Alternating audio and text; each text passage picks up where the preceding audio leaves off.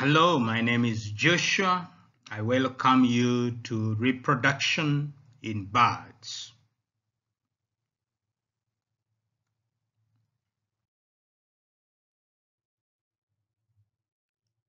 The yolk provides proteins and lipids. So we have our egg here.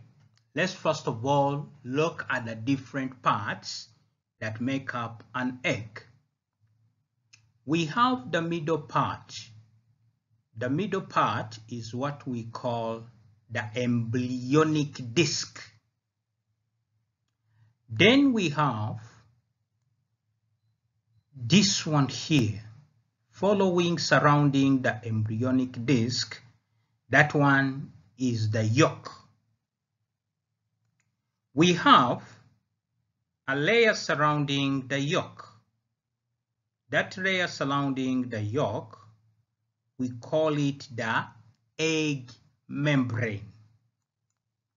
Then we have this coiled tube. This coiled tube, we call it the chalaza.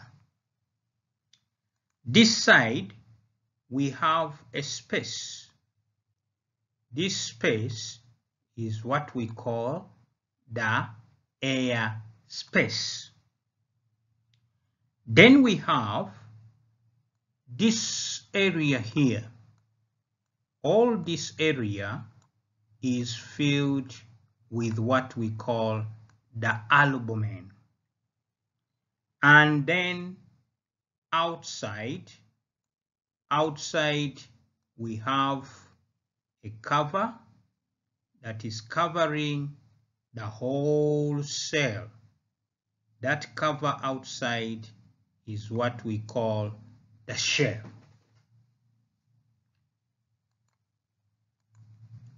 So we have the albumin.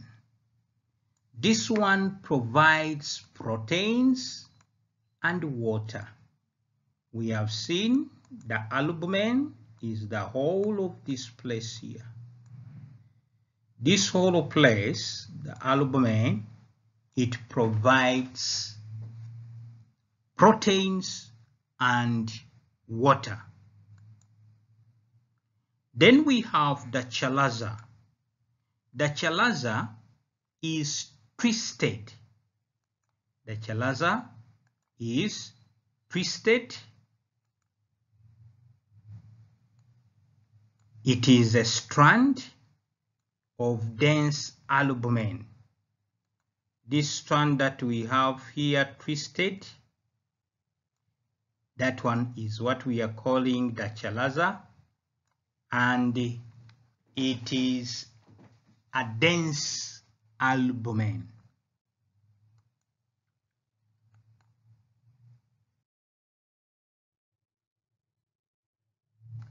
The embryonic disc is the part of the egg which will develop into a chick. This embryo here, embryonic disc, is the one that is going to develop into a chick. The shell and the egg membrane are permeable to air. We have the shell is the one that is surrounding outside. That shell is permeable to air. And inside the shell, we have a membrane. Also, that membrane inside the shell is also permeable to air, meaning that air can come from outside and enter into the cell or the egg. At the same time, since it is permeable to air entering, also air can come out of the egg and it goes out of the cell.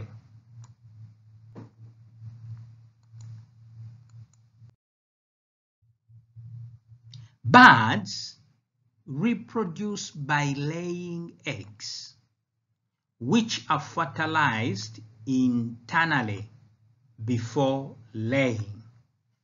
Therefore, birds undergo sexual reproduction because they lay the egg which is already fertilized. The eggs have a hard shell and food store in form of yolk and albumin. So we say that the embryonic disc is the one that is going to turn into a chick. But this egg is surrounded by a shell. So which means that the embryo is not going to receive nutrient outside of the shell. So what is going to provide the nutrients is going to be the yolk. The yolk is going to provide the nutrients, and then also the albumin. The albumin is going to provide nutrient to the developing embryo.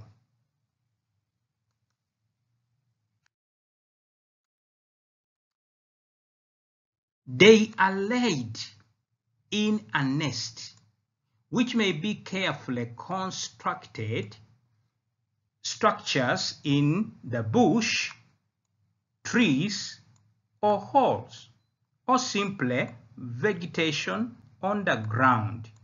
So the eggs will be laid in an area which has been constructed properly.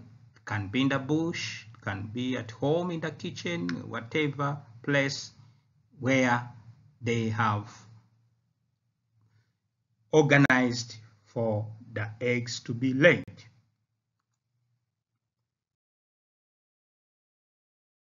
The eggs are kept warm by incubation.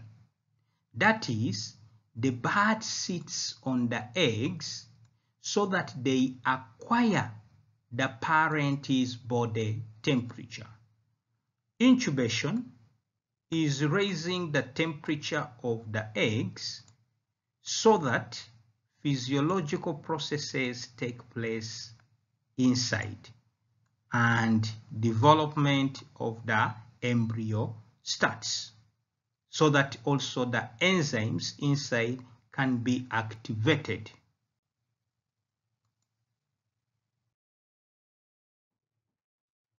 Incubation continues for a few weeks, during which time the embryo develops, and finally the young bird pecks its way out of the shell.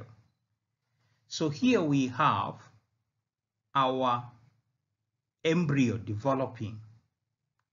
We have the embryo here developing, and the sac surrounding the embryo is what we call the amnion. The amnion surrounds the embryo and protects it from mechanical damage. Then we have the allantois. The allantois, it's where we are going to keep our wastes, or the wastes are deposited into the allantois. Then we have the yolk sac. Yolk sac is the one that is providing nutrients to the embryo. And then we also have the albumin, which is also a source of nutrients.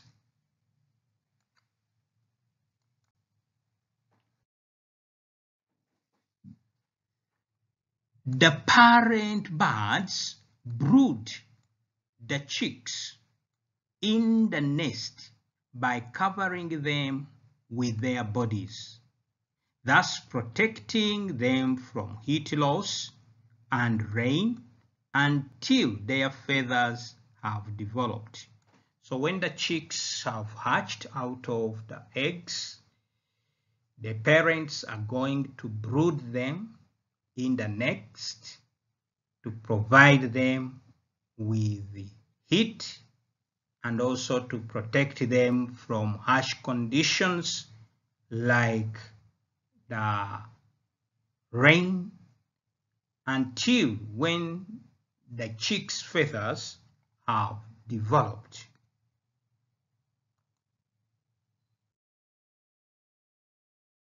Most birds also feed the chicks until they are old enough to fly and continue to feed them for a period even though they are out of the nest. So the birds, they do take care of their young ones.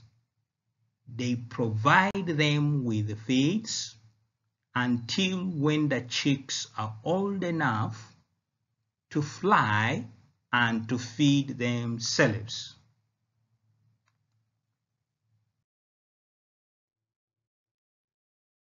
In ground nesting, birds and some waterfowl, the chicks leave the nest soon after hatching and forage for food, though always in company of the parent.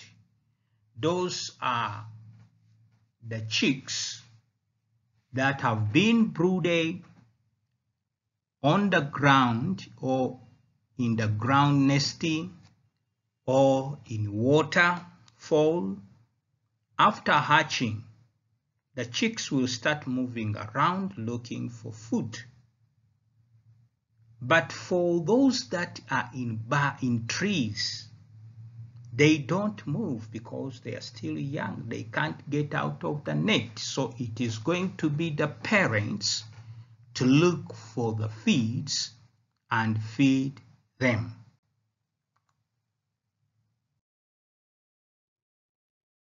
The yolk provides protein and lipids or fats. So we have talked about the yolk.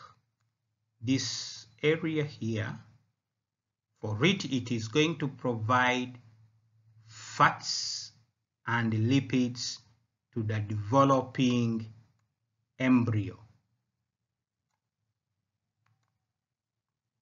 The albumen will provide proteins and water. Our albumen, which is this one here, is going to provide the embryo with proteins and water. The chalaza is the twisted strand dense of albumen. Our chalaza is this twisted chain of albumen which connects to the yolk. The embryonic disc is the part of the egg which will develop into the chick. We have already seen this embryonic disc is the one that is going to develop into the chick.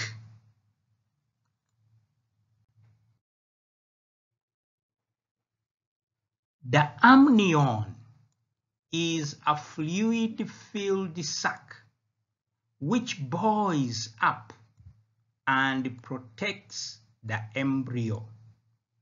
We have seen the amnion. It is filled with a fluid, and that fluid is the one that is providing protection to the embryo.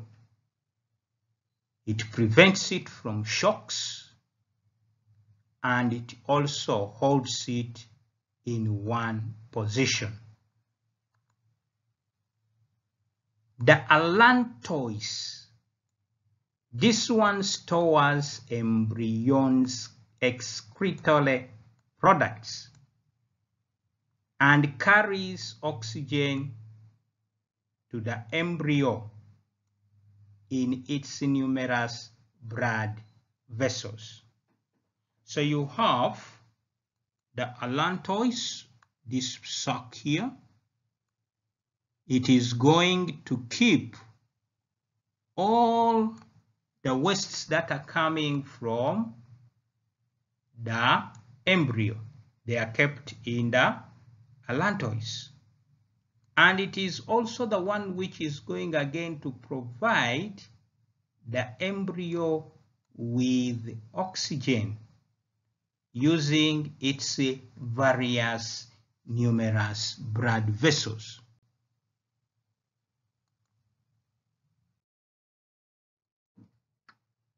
The yolk sac shrinks as the embryo uses up its food and is absorbed into the body at hatching. We have the yolk sac here. It's the one that has got the food nutrients, and it goes on shrinking as the chick is using up the food store. And on hatching, the sac will enter into the body of the chick.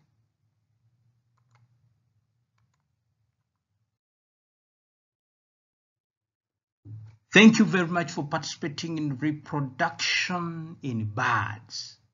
Please do like, share, and subscribe.